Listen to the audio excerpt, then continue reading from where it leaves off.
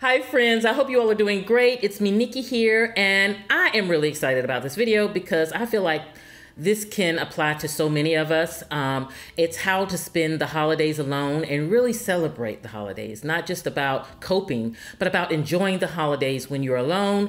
It's something that I know about being a military spouse, so I wanted to share my tips with you, and I hope you will find it helpful. So let's jump right in.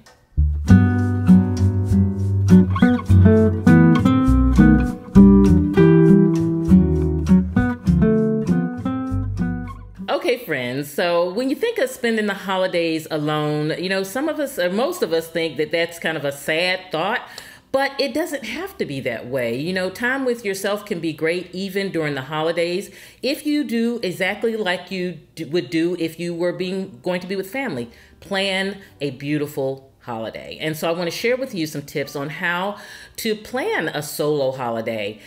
Just to give you a little backstory, being a military spouse, oftentimes Mike was deployed while, I was in England or while we were away, and I would have to spend the holidays alone.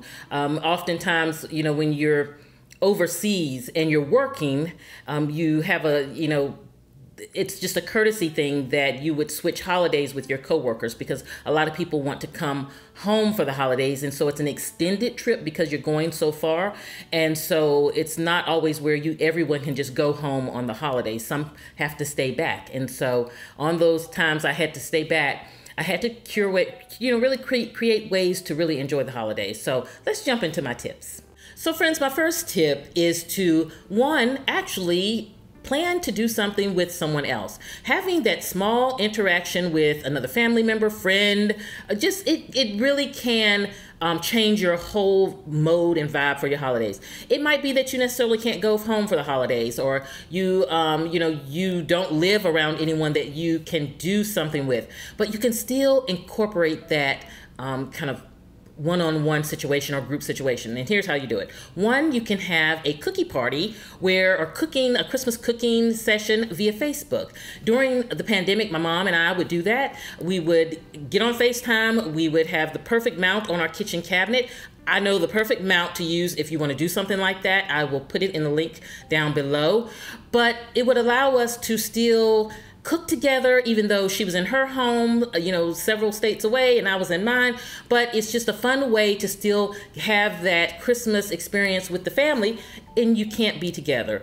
Also, you can have brunch with a coworker or brunch with a friend and have it as your kind of Christmas dinner or Christmas celebration. And it just allows you the opportunity to engage and to have that engagement, that holiday engagement with someone in the event that on actually the Christmas day you will be alone. Another thing that you can do is plan to learn a new skill during the holidays. This can be such fun. It can be really a beautiful time to do it. You can have your Christmas music on. You can be learning how to crochet or learning how to paint, and really just focusing in on something creative and something fun. It really, really can make your holiday experience beautiful. And it's the perfect time of the year to do it because you're going to be alone. A lot of times in the other parts of the year, you're so busy with work and running. But during the holidays, when everybody's shutting down for Christmas, it's the perfect quiet time to really take advantage of learning French, or like I said, learning painting or calligraphy, or doing something just kind of out of the box that you've always wanted to do. My next tip is to create that perfect holiday playlist. I tell you, for me, music is everything. And especially around the holidays, as soon as I start hearing those Christmas tunes, it just gives me that warm and fuzzy feeling inside. And so I would just create that beautiful playlist that puts you in that great mood, that great spirit for the holidays. You grab your eggnog, you have your music, you've already planned what activity you're going to do, and that becomes the focus of your holiday. A lot of times, if you want to make yourself miserable being alone during the holidays, focus on not being with family and not having anyone around you. That is a surefire way to be miserable. And you don't want to do that. You want to flip your thought process, flip it and say, okay, this is an exciting time. I'm going to be able to crochet with my eggnog. I got my Christmas playlist together.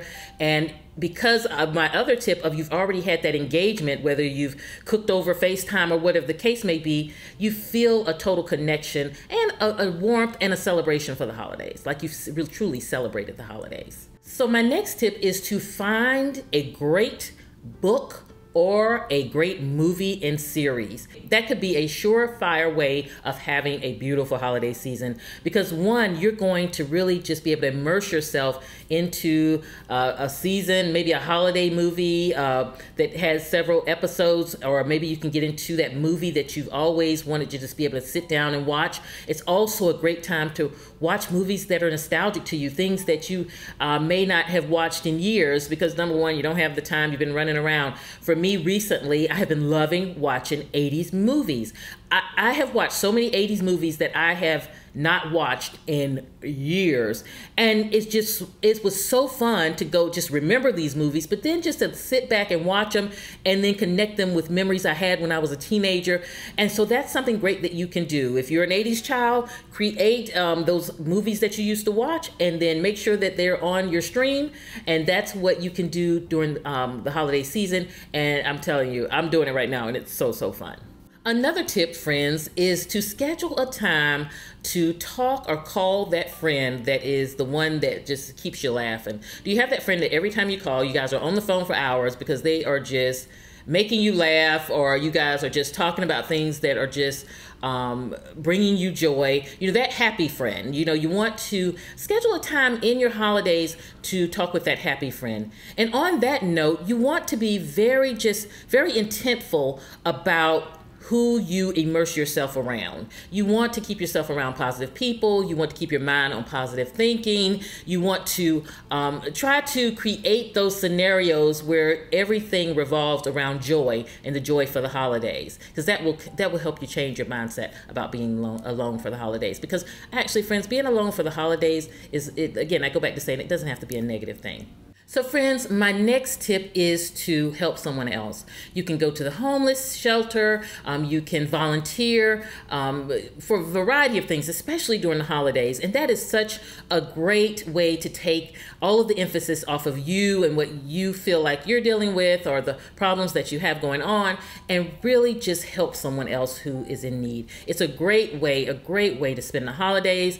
And I would think about kind of reaching out now early to organizations to see how you can help, because a lot of them start right in that late October, maybe in some mid-October, they start prepping and scheduling and all of that for the holidays when it comes to volunteers and things like that. So definitely find an organization that connects with you and feel free to just kind of help someone else for the holidays. My next tip, friends, is to adopt a military member. You know, as I'm a military brat, so my whole life I grew up military. Not only was I a military brat, I married military. So one thing that we always did is we always adopted an airman or a soldier that was away from home, because what happens is a lot of times, our military, they're away from home and they're single, they don't have any family, they may have just reached that base, so they really don't know anyone. And so definitely think about going to the you can go to, with the Air Force, it's like the Airman Readiness Center. You can contact your local military bases that are near you, let them know what you're trying to do, that you just want to adopt a airman for the holidays. Also, most of the bases and posts have chapels and churches. That's a great also resource to reach out to and let them know that, hey, I would love to invite a military member over for dinner. If you don't feel comfortable doing that, say, hey, I would love to kind of host and take them out or spend Christmas with someone who just necessarily doesn't have someone to spend Christmas with. Truly don't underestimate that, because I would just remember as a child, we always had 2 or 3 soldiers at the house every holiday that my dad was recruiting, that had just moved there or didn't know anyone. And oddly enough, those men and women are still in our lives today. They're much older now, which is a beautiful thing, but they're retired. And it's just, we have created memories together and we're like family, because I remember as a little girl, these young airmen, and now that they're like all my uncles and things like that. So it's really nice. It's really nice. So think about how you can kind of reach out to the military families to see how you can help in that way. My next tip is you can take a vacation. During the holidays, it is a great time if you want to get away and go to the islands, or you've had that dream vacation that you wanted to do and you have the budget and the time. I would say take the time and go on a vacation. It's a beautiful way to really celebrate the holidays, and it's really something that you can knock off your bucket list. And friends, I do have another tip. The other tip is to really be a part of the festivities. So if all of the family has gotten together in California and you're in New York and you can't make it, have them set a table for you. Have someone put their phone at the table and face it out so that you feel like you're sitting at the table. There are so many iPhone stands and mobile phone stands and things that you could feel like you are actually sitting and involved at that dinner table. So think about, if I can't be there, at least they can have a digital setting set up for me so that I can be a part of the meal. You can cook your meal at home. They have their meal there. And actually, we did that one Thanksgiving with my family. I actually sat at the table with the family and I had my stuff and they had their stuff. So definitely that's something that you can do if you want to feel like you're there with the family, you're still involved with the conversations, and it could be a lot of fun. So friends, I hope that these tips have helped. And if there's one big tip that I wanted to just get out there from this video is that we have to change our mindset of how we think about being alone during the holidays. It truly can be a beautiful thing. I'm talking from experience. I have had those times where when I first had to spend holidays alone, it was really sad. And I had to just kind of really check myself and say, you know what? This does not have to be sad. This could really be a beautiful, beautiful moment because, there's those times when you're in the house with all the family and there's pure chaos. So really just enjoy this holiday and really celebrate it as if you're having 25 people over your house. Have fun. And I hope you all are doing great. I will see you at the next video. And before I go, if you have not subscribed, definitely subscribe to the At Home with Nikki family. I would love to have you. And click that like button if you enjoyed this video. I hope you all are doing great. I will see you at the next video. And this is Nikki saying goodbye.